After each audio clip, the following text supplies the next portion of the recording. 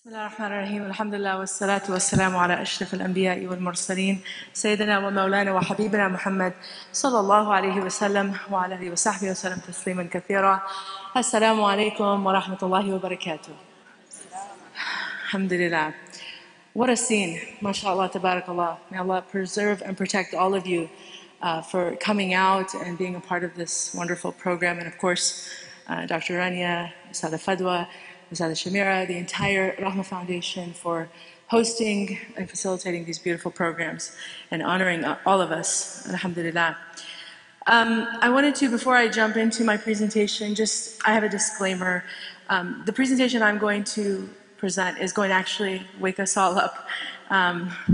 So I'm going to kindly ask that young children be asked to leave because it's pretty intense content. And I don't want any, children to be affected by what I'm going to share. So if you could please take younger children out. If they're asleep, obviously, inshallah, that's fine, but I think it was 14 plus, right, is what I was told. Yeah. So Bismillah. I do have slides, as you can see here, and I apologize in advance if you see any typos. I am on like 2 hours of sleep, and I was trying to put these together, so I was telling Ustadha Fadwa that I was nodding off. So if you see typos, just ignore them, inshallah. We'll do better, inshallah, next time. But as we know, we are about to, as Dr. Rani mentioned, we're knocking on the doors of the last 10 nights. And something that occurred to me, subhanAllah, is that as we start the month of Ramadan, we know that the first 10 days are the days of, or nights of mercy, correct? So, and then the middle is forgiveness, and then the last 10 days are, of course, seeking refuge from the fire. And so it occurred to me that, subhanAllah, Allah, in the beginning of the month, He eases us into the month, right, with mercy. And then it starts to get a little uncomfortable because, to focus on forgiveness requires honesty, requires transparency, requires really digging deep and looking at oneself, with that lens of real honesty and critique, or critically, I should say, and that's uncomfortable for some of us. We don't really want to face those things that we may have been burying all along. And then, subhanAllah, we get to the end of the month, and even though the fast is getting easier, right? So physically, we're kind of acclimated, we're used to it, the schedule, the lack of caffeine, the sleeplessness. We're used to it physically, but then subhanAllah, emotionally, spiritually, it's actually becoming more constricting, right? Because to think about the fire, I think for a lot of people, is also uncomfortable. We tend to lean on, which we should, the mercy of Allah subhanahu wa ta'ala, and thinking always of the rewards awaiting us. So to actually completely focus on something that maybe is a little bit, it's more intimidating, it's more constricting, is hard, but we're supposed to be doing that. So that's where, inshallah, this presentation hopefully will take us through this concept of how to seek protection from the fire, inshallah, in the last 10 nights. So Bismillah, with that said, I want to ask a few questions here. Like, first of all, what is the fire, right? Some of us may have an idea, of this scorching, terrible,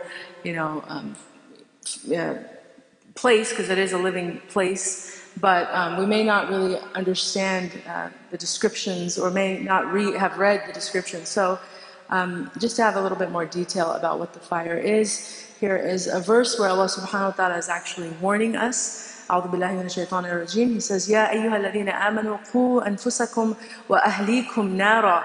O you who believe, save yourselves and your families from a fire, whose fuel is men and stones, over which are appointed angels stern and severe, who disobey not from executing the commands they receive from Allah, but do that which they are commanded. So right away, we understand that this is obviously a place that is real. It's in existence even as we speak, and it will have this life, in a sense, that it it has an appetite for men and stones, and it communicates that. And there are other verses where the fire is actually calling and in a way communicating. And here Allah subhanahu wa ta'ala also says, soon I will cast him into the fire, and what will explain to you what the scorching fire is? It lets nothing remain and leaves nothing unburned, scorching the skin. Over it are 19 angels. Again, these are, obviously terrifying for a reason, because we're supposed to really think about what we need to do to avoid it being anywhere near it, having any sense of it, because it has a there's a smell to it. There's our senses can perceive it. So we don't want any part of this, right? And so we need to understand that it is a very intense reality. And so the verses, as painful and as uncomfortable as it is, we should read them and contemplate them and then think deeply. I'm actually reminded just last night, the night before, I was on I think it was last night, sorry, my memory is so off because I'm on such little sleep. But last night I was on a Celebrate Mercy talk with Dr. Asad Tarsin and Sheikh Muslima Permal, and we were also going over Juz 19, Surat Furqan. And Dr. Asad brought up some verses that were very terrifying, because as we're reading, there were these images that I hadn't really thought of until he mentioned them. But in one of the verses, he talked about how, actually I'll read, I have it here, so let me read it here.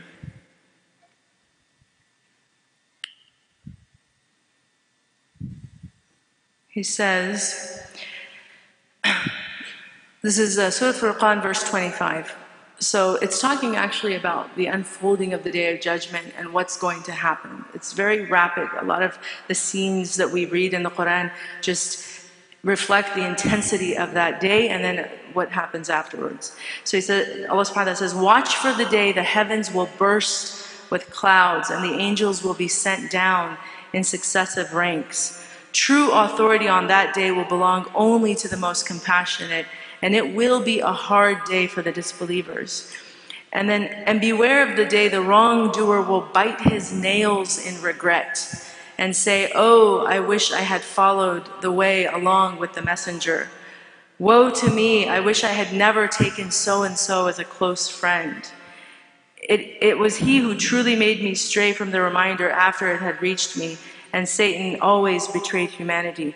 And then it goes on. But that image of, a person who's a wrongdoer, a disbeliever, biting their nails. This is, oh, did it go out? Sorry. So that image, right, of a person biting their nails in regret, we talked a little bit about that, and it's just so human, right? The experience of, we've done that. I'm sure when we, it's something that we do when we're regretful of something, but to imagine that people on that day will be filled with so much regret for their wrongdoings, and then of course the scapegoating, blaming their companions. So it's this chaotic scene that unfolds, and if we're not reading these verses and almost not imagining them, then we're forgetting that these are real things that are going to happen, and we need to seek protection for ourselves and our family from ever being a part of those scenes, right? And so that's where it's so necessary to contemplate on these verses, because as intense as I said and uncomfortable as they are, we want to not be a part of them. We want to have nothing to do with them. So when we read these scenes like this, scorching of the skin, a'udhu billah, may Allah protect every one of us and our loved ones from ever experiencing anything like that. And this is, again, begs the question now, how can we protect ourselves? What do we need to do? Well, we need to know what the fire is for, right? It's the fuel of it is men and stones. Which people does the fire call for? So we do have in the various verses of the Quran, Allah subhanahu wa ta'ala describes different people who will be punished because of their different actions. So the disbelievers, those are obvious. The hypocrites, of course, are in the lowest parts of hell. But then there are other groups that are a little bit more generalized, right? So the arrogant deniers of truth, sinners and criminals, unjust oppressors, those who proudly disobey Allah. So this is where, again, this is more general. Sinning, as we know, is, we all are sinners, but those who sin and then brag about them. They share their sins openly. This is a different degree that we really have to ask Allah subhanahu wa ta'ala for forgiveness for. If we've ever shared our sins openly, if we've ever been proud of our sins or displayed them. Now with social media and this, the culture around us, there is a lot of this, open sinfulness. Whereas before, people had at least some degree of modesty, of shame. So proudly disobeying Allah. Tyrants, murderers, again, these are groups that are obvious to us, but then those who persecute the believers, those who prefer the world and neglect the hereafter. So those with hubba dunya. Again, many of us may fall into these categories. We're chasing dunya, we're heedless, we're in ghafla. And in Ramadan, obviously, alhamdulillah, we're obviously all here. There is a degree of awareness, we're a little bit more aware of ourselves. But if we relapse and we start to regress as soon as the month is over and we find ourselves abandoning the prayer, abandoning the book of Allah, abandoning our worship, no longer, taking inventory of what comes out of our mouth, what the words that we say, what we're putting into our hearts and our vessels, our hearts, what we're listening to, what we're watching. If we're not doing that, then we're going to slip right back into that state of ghafla. And may Allah again forgive us, because if we leave the world in that state, we don't know our ultimate fate. But of course, we always have the highest opinion of Allah, that He is the most forgiving, the most compassionate, especially towards the believers. But generally speaking, none of us should feel safe. And that's really why the emphasis in the last 10 nights is to think about the fire, because just because we're fasting, just because we're praying, just because we're reading Quran and we're standing for qiyam and we're praying tahajjud and we're coming to the masjid does not ensure any of us safety. And the moment we start to think that our deeds are going to be the insurance that protects us from the fire, that is actually a very dangerous sign. So reading into these verses and contemplating the different categories of people who will be punished is really good for the nafs, it's good for the soul, to humble ourselves, that perhaps, because we don't know our end, perhaps, if Allah, if we, continue to be neglectful, if we continue to fail to heed the warnings, we may find ourselves, waliyadu billah, in any of these categories. And in order to prevent that, of course, that's where we'll get to in a moment what we need to do proactively. But again, recognizing these categories: cruel, proud, and arrogant people. So if you've ever been cruel, think about who that may apply to. There are people in our community that struggle with anger, and they have an anger management problem. This can be shown to their family members. It can be shown to strangers, on the road, or in service. People blow up, and this is a very common problem now, where people just, they can't handle their own maybe pressures and whatever's going on with themselves personally, and then they take it out on innocent people. You go to a restaurant, someone doesn't serve you, and all of a sudden you're exploding, you're calling customer service, you're complaining, you're just this person who's trying to always get someone. Why?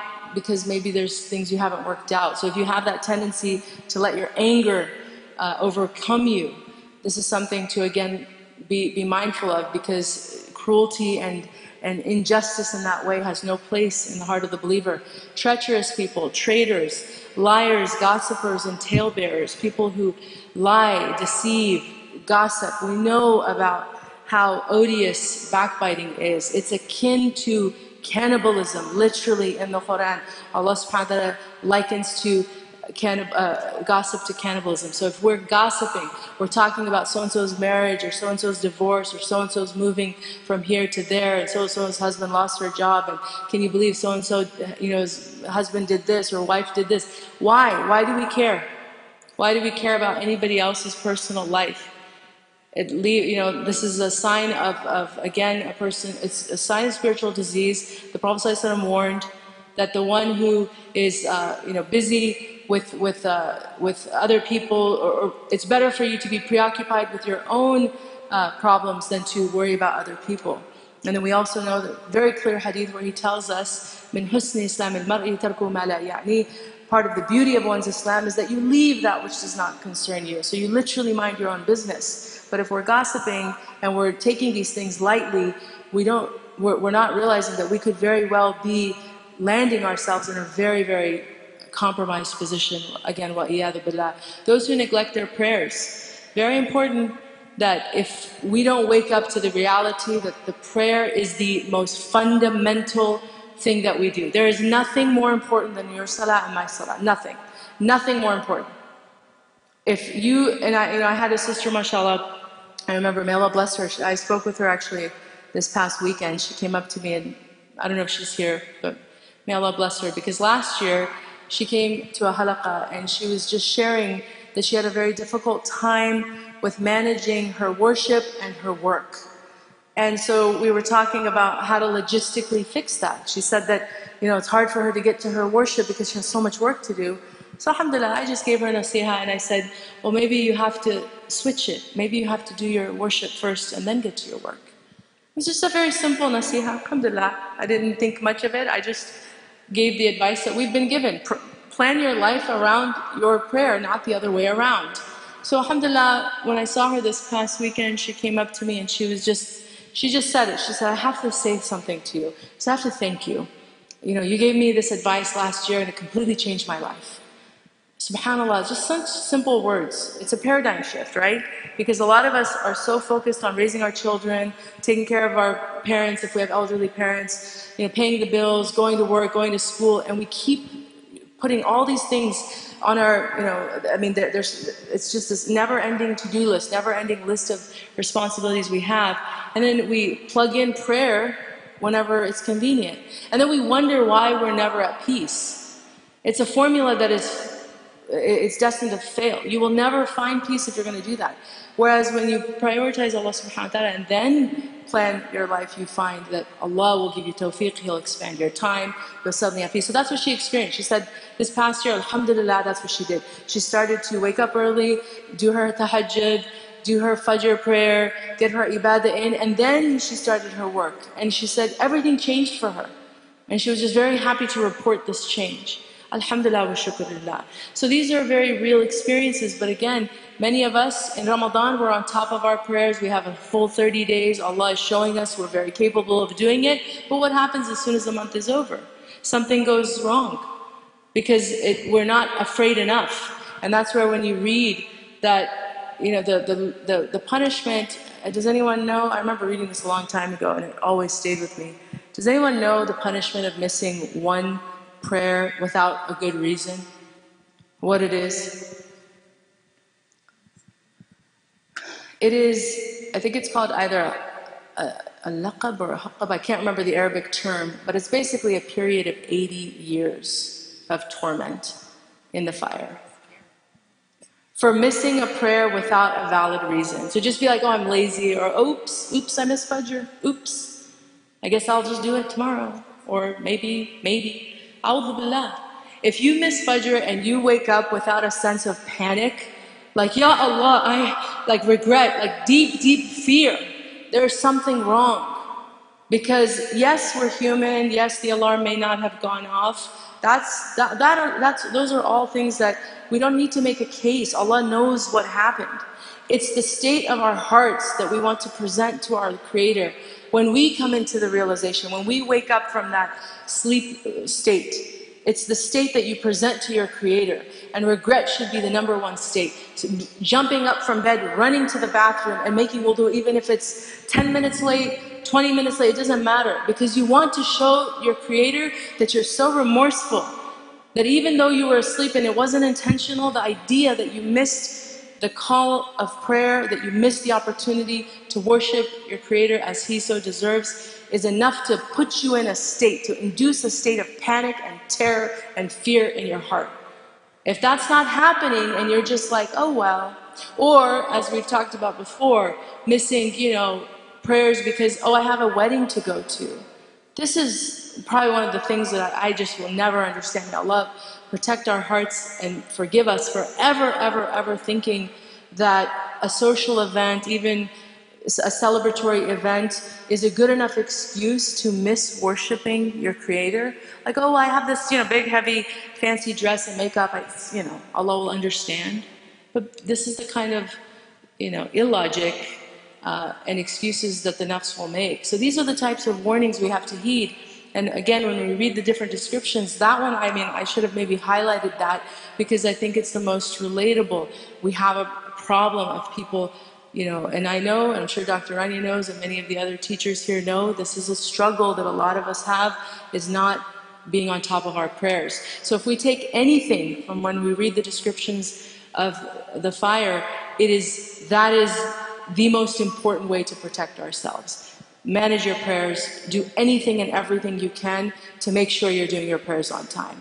Anything and everything. There's really no excuse. Whatever you need to do, whatever you need to do. And I say that wallahi with no equivocation, there's no exaggeration there. Whatever you need to do to fix your prayer, do it. Whatever you need. If you need 5 alarms, 10 alarms, do it. Because it is the number one thing we're going to be asked about on the Day of Judgment.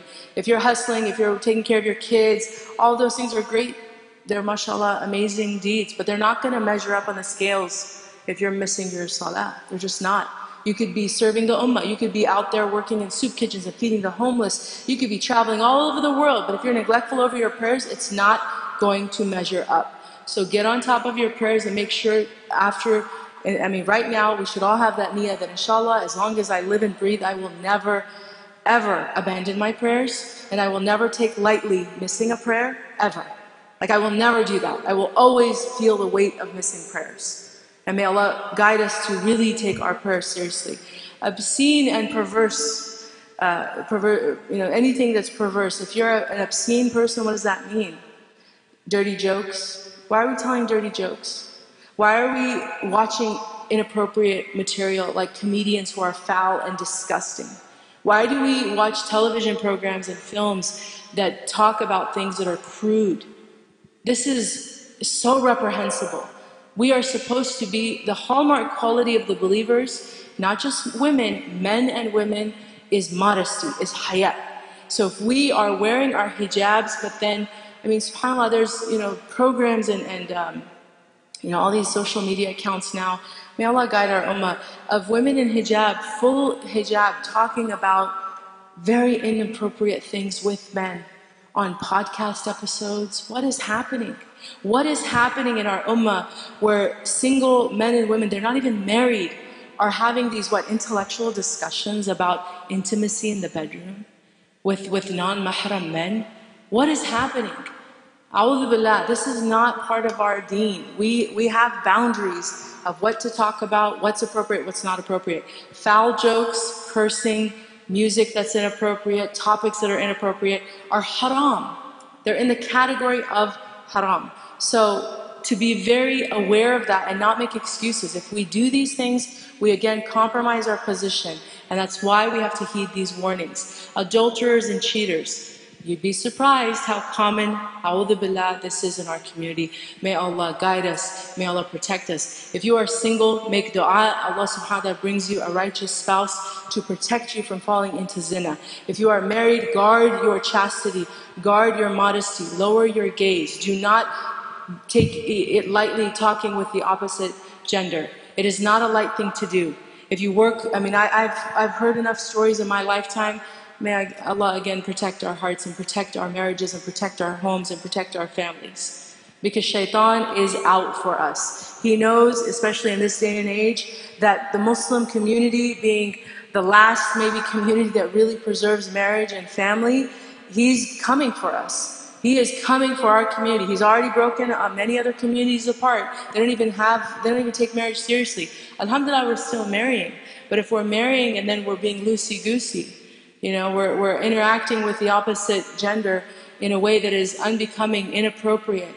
A'udhu billah. So we have to take these things very seriously, to guard our chastity, to guard our modesty, lower our gaze. When you're speaking with brothers, if you are, again, single, don't put yourself in that situation of attracting that type of attention.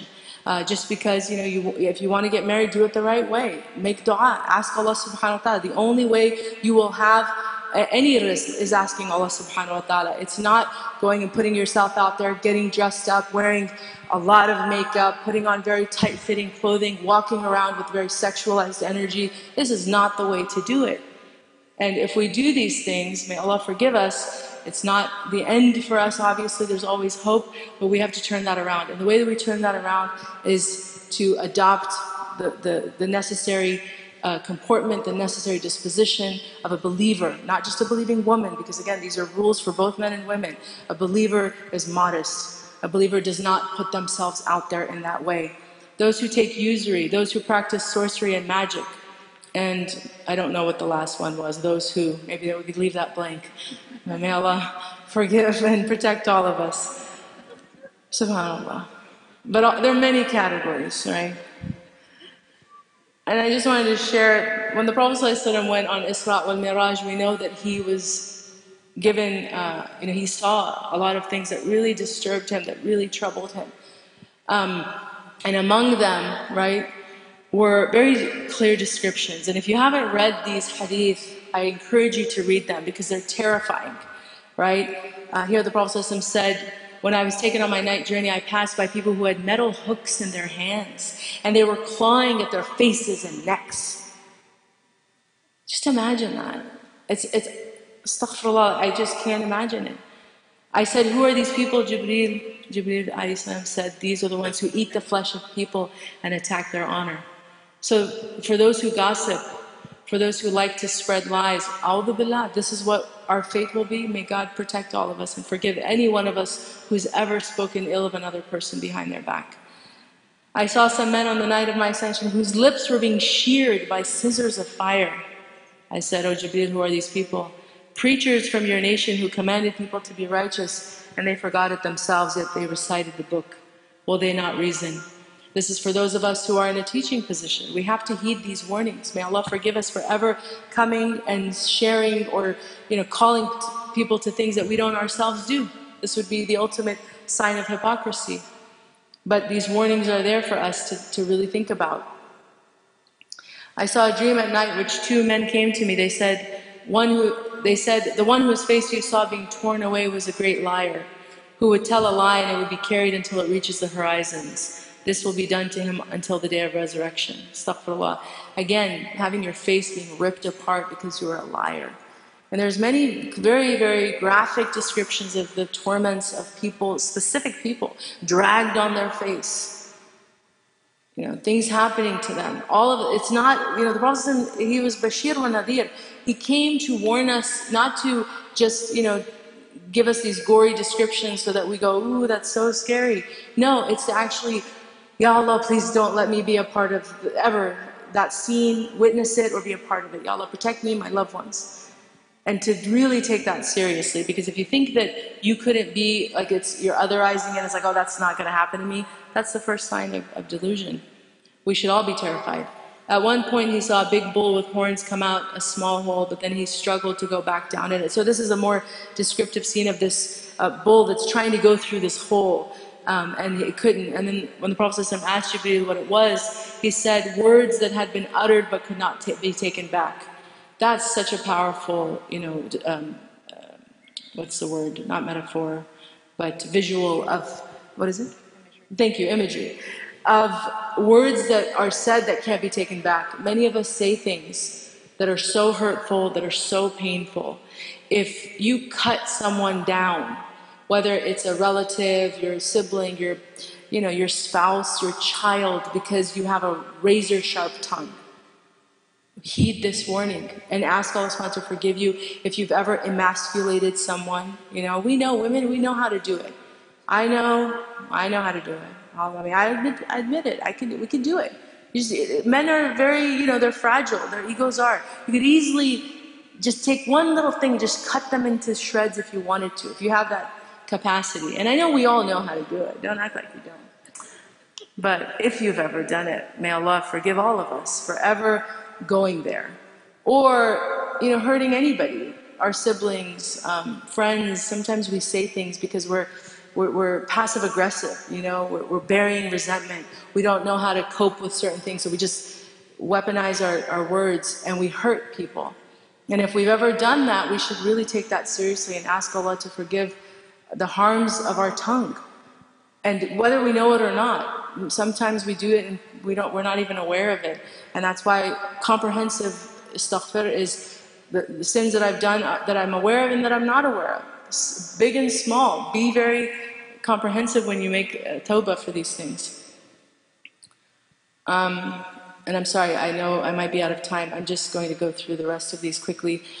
This is also really, I really encourage you to read the descriptions of Surah Al-Qaf about the Day of Judgment and the trumpet being blown and what will happen. It's just that the imagery is so powerful, but I wanted to share, so I'll try to go through these quickly. And the trumpet will be blown. This is the day you were warned of. If we're reading the verses, Allah subhanahu wa ta'ala gave us the warning, but if we're not going to read them, we're not going to pay them much attention, we're just going to focus on Jannah, which of course is, we should do that too, but it's a balance that we have to maintain. So Allah's warning us, and every soul will come, with it a driver and a witness. There's two angels, one that drives us to our judgment, and then a witness who will stand to bear witness to the judgment. It will be said, you were certainly unmindful of this, and now we have removed from you your cover, so your sight this day is sharp. So this is exactly what I'm talking about. Our reluctance to actually be mindful of these punishments. We don't want to read them. It's uncomfortable. Allah is telling us, you were certainly unmindful. Now, the veil has been removed. You're going to see it all.